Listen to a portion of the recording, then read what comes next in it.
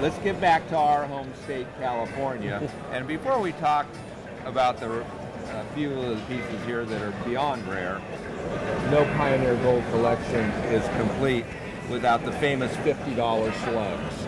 And there's some fantastic examples. You want to tell us, before we get into a couple of the really rare pieces, about the $50 gold slug? That's always been a favorite of mine. Interesting enough, we don't know why the government came up with the idea of a $50 gold slug. We know that there was a lot. Gold was discovered in January 1848. Within a year, there was a lot of agitation by the merchants to, hey, we need some money here. We need some medium of exchange. We can't continue to use this gold dust. So while individuals started to, in the middle 1849, to start issuing their own coins, there was agitation to the federal government to establish a mint in California. But there was a lot of jealousies with New York and Philadelphia, who had the only mint. It took them 6 years to create a San Francisco branch mint in San Francisco. So in the meantime, finally in 1851, the government made a compromise in Congress. We'll appoint an assayer to bring out dies for a $50 gold piece that could circulate for money in California, and they came up with this $50 gold piece with the eagle on it and the engine turning like on a watch at the time. So they brought out the dies, and a man named Augustus Humbert was appointed the U.S. assayer, and they started issuing these $50 gold pieces, and they issued hundreds of thousands of them. I mean, they issued a lot, and they were used in commerce. And today, they epitomize the whole field of Pioneer Gold. 2.5 ounces of gold, $50, used in gambling, casinos, and trade, whatever. Unfortunately, the government, in its infinite wisdom, forgot to authorize lower denominations for over a year. There was only the 50s. There were no 20s, 10s, 5s. So they were difficult to use, but nevertheless, they did widely circulate.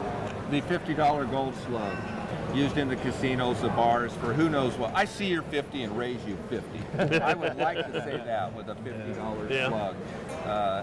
How amazing these coins are. And let's talk about a few of the really mega rarities. There's a Massachusetts and California piece.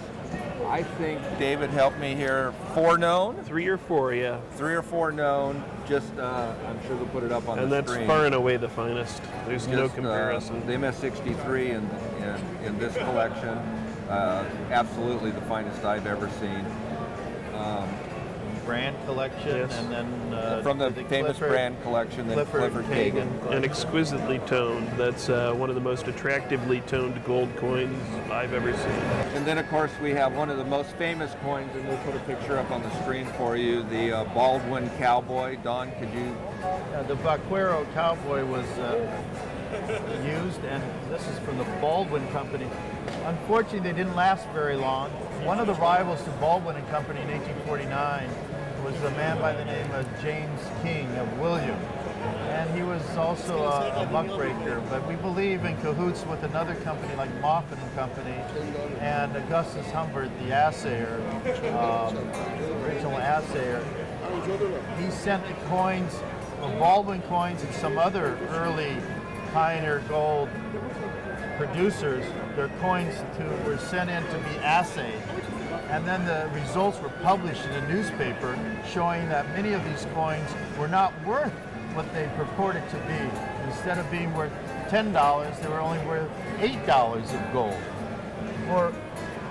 And then some of them were almost worth gold, but had silver in it, but they didn't account for the silver, which actually brought maybe it up to the $10. But by that time, people thought, oh, all of these private gold coins were debased, and they sent them in to be melted, and then there was scathing editorials about the swindle the Baldwin and Company was creating with these debased coins, and the next thing you know, Baldwin's kicked out of town. So they didn't last very long, but they're very colorful and interesting. As I started at the beginning, I said it was a privilege for PCGS to grade these incredible coins. We did put them at Don and his client's request in our special new PCGS Severe holder. So we took images of the coins. The images will be up on Coinfax. Many of these are condition-sensitive examples, which we've listed as such among the finest known for the particular coins, again on PCGS Coinfax. Don and David, it's just a pleasure to grade the coins and for you to share this fabulous collection with us and allow us to put up online for the world to see. Great, thank you very much. We've enjoyed it. It was our pleasure.